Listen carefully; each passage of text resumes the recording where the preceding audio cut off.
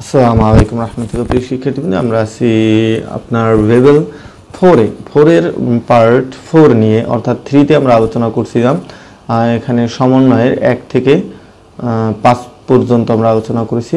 এরপর এই পার্টে আমরা আলোচনা করব 6 থেকে। তো 6 আছে প্রাপ্য হিসেবের উপর অনাদায়ী পাওনার সঞ্চিতি আরও বৃদ্ধি করো 5%। তো প্রিয় শিক্ষার্থী, এখানে আমাদের দেখতে হবে যে প্রাপ্য হিসাব কত টাকা আছে এই সম্পর্কে আমরা একটু ক্লিয়ার দেখব যে কিভাবে সমাধান করেছি, সেখানে আমরা বিস্তারিত আলোচনা করব ইনশাআল্লাহ। এই যে দেখেন, এটা হচ্ছে প্রথমত বলছি কি অনাদায়ী পাওনার সঞ্চিতি ৯,০০০ টাকা। এটা কোথা থেকে নিয়ে আসো আমরা আবার দেখিয়ে দিচ্ছি। বিষয়টি একটি মোস্ট ইম্পর্টেন্ট পার্ট এবং অনেকে ভুল করেন, এই জন্য আমি এটা নিয়ে আলোচনা করবো একটু দীর্ঘ। অনাদায়ী পাওনার সঞ্চিতি দেখেন ৯,০০০ টাকা, ক্লিয়ার? এটা পুরাতন। বলছে এনটিতে বলছে যে অনাদায়ী পাওনার সঞ্চিতি আরও 5% বৃদ্ধি করা। কি বলছে? আরও 5% বৃদ্ধি করো, মানে যা আছে তার চেয়েও আরও 5% বাড়াতে হবে, এটাই বলছে এই সমন্বয়। সেক্ষেত্রে আমরা কীভাবে করব? আগে তো আমরা জেনে নিলাম যে পুরাতন অনাদায়ী পাওনার সঞ্চিতি ৯,০০০, এখন প্রাপ্য হিসাব আছে ৫০,০০০। এই ৫০,০০০ উপরে কিন্তু আরো 5% ধরতে বলছে, তাই না? তাহলে ৫০,০০০ উপরে 5% ধরার কারণে হয়েছে ২৫০০ টাকা। তাহলে আগের ছিল ৯,০০০ টাকা আর নতুন হয়েছে ২৫০০ টাকা, সমান সমান ১১,৫০০ টাকা এখন আমাদের নতুন অনাদায়ী পাওনার সঞ্চিতি।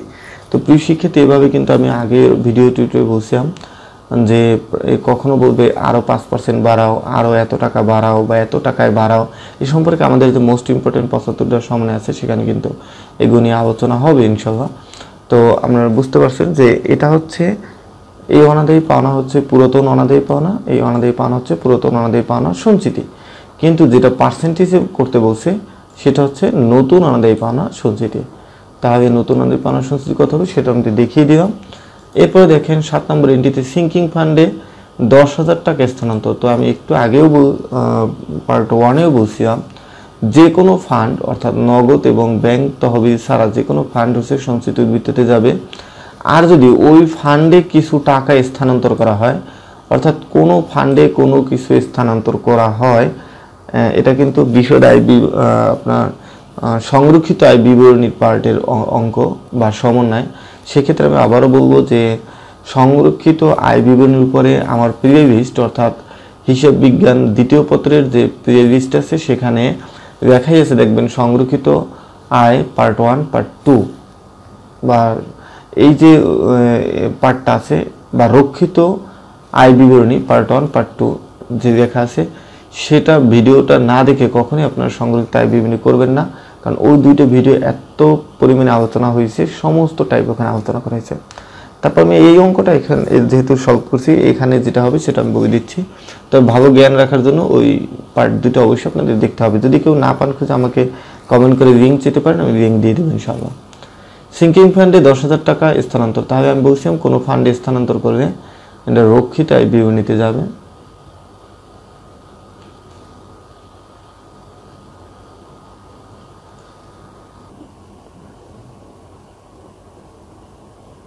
শিক্ষার্থীবৃন্দ, সিঙ্কিং ফান্ডে ১০,০০০ টাকা স্থানান্তর করতে হবে। তবে এটা কেন এন্ট্রিভুক্ত হয়নি, এর মূল কারণটি হচ্ছে আমরা জানি কোনো সিঙ্কিং ফান্ড বা যে কোনো ফান্ডে স্থানান্তর হবে সেটা একবার রক্ষিত আয় বিবরণীর বিয়োগ পাশে যাবে, আর একবার আপনার যে ফান্ডার সাথে স্থানান্তর হবে সেটার সাথে যোগ হবে।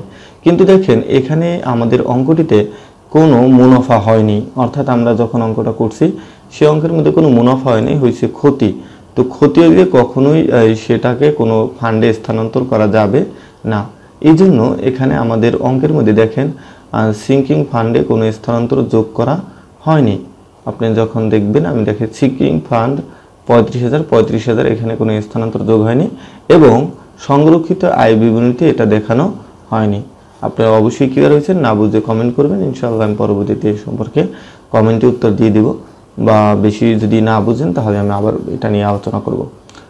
তারপর হচ্ছে সাধারণ খরচ এত টাকা হিসাবভুক্ত হয়নি। এগুলো একদম ইজি, আপনারা জানেন যে এত টাকা হিসাবভুক্ত, এটা বকেয়া, আপনারা জানেন। তো সাধারণ খরচ এত টাকা হিসাবভুক্ত হয়নি, জাস্ট আমরা করে নিব। এই যে সাধারণ খরচ 3000 টাকা, ঠিক আছে। তারপর হচ্ছে বকেয়া সাধারণ খরচ, এটা হচ্ছে আপনাদের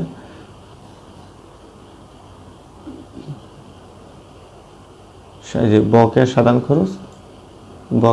খরচ, চলতি দায় হিসেব নেওয়া হয়েছে 3000 টাকা, ঠিক আছে। হয়েছে একদম সিম্পল। আর যে যাবে এই সমন্বয় সেগুলো, তো এখান থেকে আমরা যেটা কঠিন সেটি নিয়ে আলোচনা করব।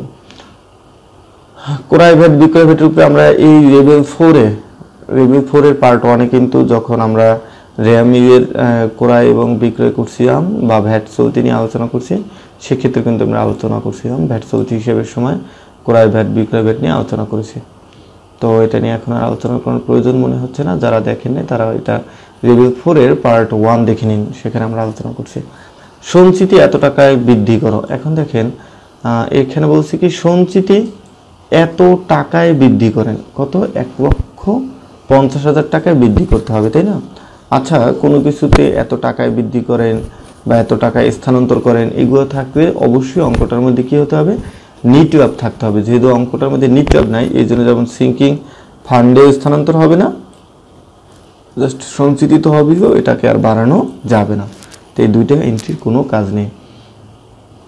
এরপর যে মোস্ট ইম্পর্টেন্ট টপিক সেটা হচ্ছে শেয়ার অধিহার সম্পূর্ণ সুনাম অবলুপ্ত করার জন্য সমন্বিত হবে।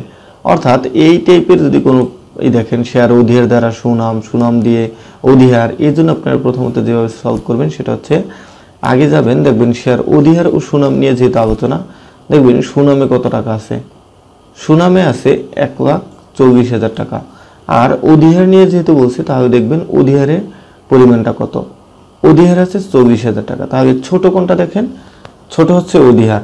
যেটা ছোট সেটা আগে বড়টা থেকে বাদ দেবেন। তাহলে দেখেন বড়টা হয়েছে 1,40,000, সেখান থেকে ছোটটা বাদ দিলাম 40,000, 1,00,000 টাকা। এখন অধিহার দ্বারা আমরা সুনামকে কমিয়ে দিলাম, 40,000 বিয়োগ দেওয়ার পরে 1,00,000 টাকা আসছে, তাই না? এখন যেহেতু বলছে এটা ভ্যানিশ করে, একটা যদি এরকম দুইটার মধ্যে যেটা বড় থাকবে সেটার এন্ট্রি এখানে বসবে, আর যেটা ছোট সেটা ভ্যানিশ হয়ে যাবে। যখন সুনামেরটা করব তখন অধিহারেরটা দিয়ে আমরা এটাকে বিয়োগ করব। আর যখন অধিহারের সাথে যেহেতু কোশ্চেনে বলছে অধিহার দ্বারা, আবার অধিহার যখন করব তখন নিচে দিব সুনামের নাম আছে, সুনাম দিয়ে সুনামের অবলোপন, আর সেক্ষেত্রে 24 থেকে 24 বাদ দিয়ে এন্ট্রিটা ভ্যানিশ হয়ে যাবে।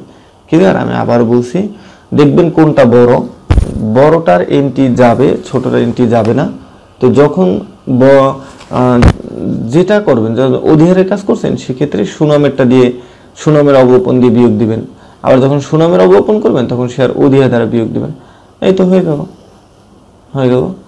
এখন যেহেতু আপনার এই যে 1,40,000 থেকে 40,000 বাদ গেছে এবং এখানে হয়েছে কত? 1,00,000 টাকা। আমার মনে হয় আপনারা অবশ্যই বুঝতে পারছেন। তো প্রিয় শিক্ষার্থী, এরপরে দেখবো আমরা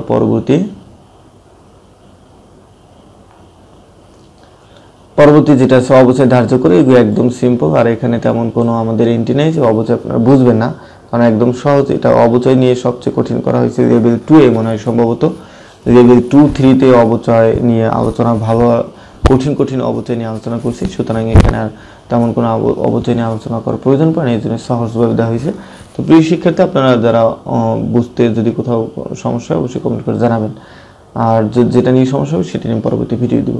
তো সে পর্যন্ত সবাই সুস্থ থাকুন, ভালো থাকুন, আল্লাহ হাফেজ। আজকের ভিডিও টিউটোরিয়ালে আমরা এই পার্ট লেভেল 4 এর সবগুলো আলোচনা করছি। এরপর আমরা সমন্বয় নিয়ে আলোচনা করব। এরপর যদি সময় থাকে তাহলে আমরা আবার পুরো যে কীভাবে আর্থিক অবস্থা বিভিন্ন করতে হয় A to Z আলোচনা করব। সে পর্যন্ত ভালো থাকুন সবাই, আল্লাহ হাফেজ।